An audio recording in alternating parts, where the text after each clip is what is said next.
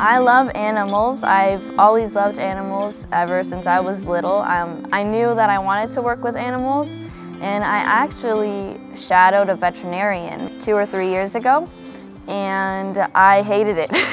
I didn't like the office. I was really bored, and it just wasn't hands-on enough for me. Hi, my name is Juliana Gill, and I am an intern at Wildlands Conservancy and a senior at Kutztown University. I have a very compassionate side for animals. I would say my earliest memory of wow, I really love animals, I was probably about 4, and we had snakes.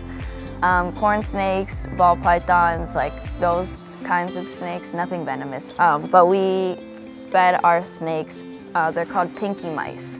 And when I was little, I really didn't understand. It kind of made me sad, and I actually took the pinky mice out of the snake's enclosure and I put it in a little box with a blanket and a pillow, and I hid it in my closet. My mom found it, and she kind of had to explain to me, this is the circle of life, they have to eat and whatnot. Hi, Bug!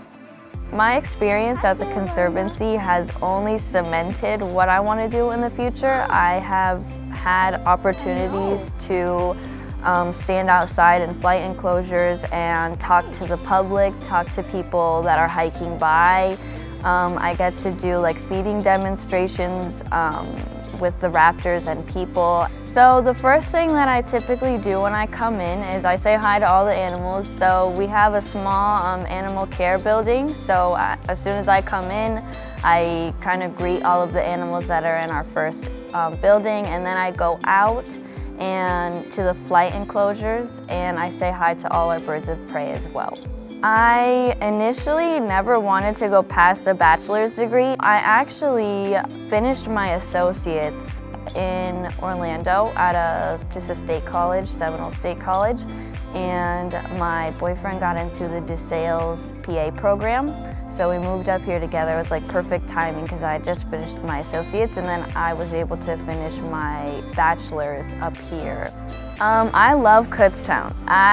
When I think of my plan before coming up here, I would have been sad, I think, staying in Orlando. I love the size of Kutztown. I love the class sizes. The small class sizes gives me an opportunity to have a relationship with the professors, and it really has just